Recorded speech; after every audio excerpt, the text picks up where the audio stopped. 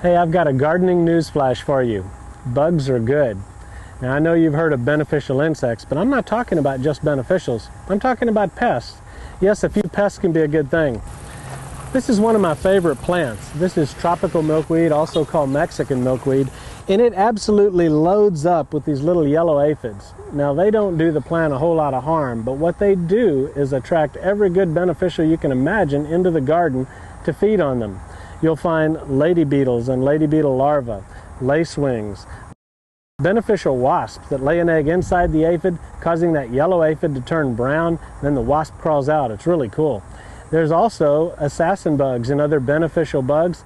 Now, when you raise a good crop of beneficials on a plant like this, they then fly around your landscape and garden to help out on other plants. So actually harboring a pest like this on a particular plant can even be a good thing.